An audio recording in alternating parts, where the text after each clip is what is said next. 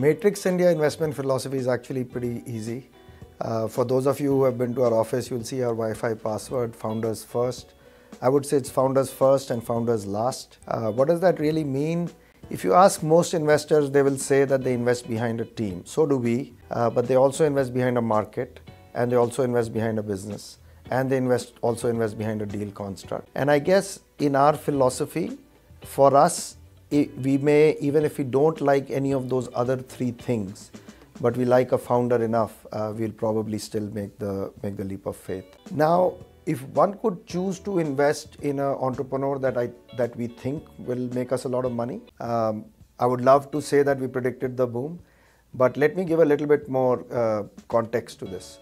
Having been an entrepreneur, having started Baja, it was clear to me when we started Matrix in 2006 that the market was still not fully there. And some of our best investments came from that period outside of the ones I've already spoken about. So Ola, Practo, LimeRoad, M-Swipe, all of these are Tribo, somewhere in that vintage. So I would say that tracking the market evolution did help us in some ways calling the turn correctly.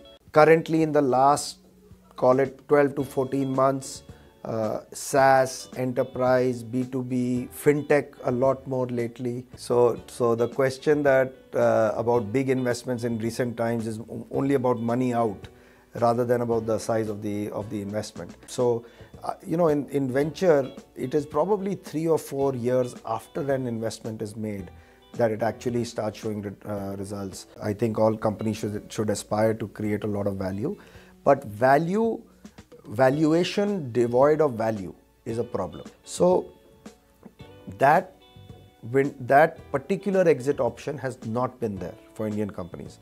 There are maybe 3. So even if you go public, you will have no investors. So therefore you have to go public on the NASDAQ. One of the leading indicators that we have observed of successful companies and founders is that they deliver to their commitments. The value we add to a startup is best.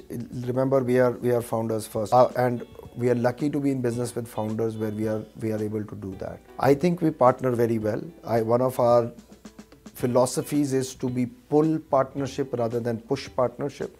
If you're investing behind rockstar founders, if you're investing behind great people, I don't think they want to be told what to do. So whether it's recruiting, whether it's strategy, whether it is business development, fundraising, we try to be as helpful as possible.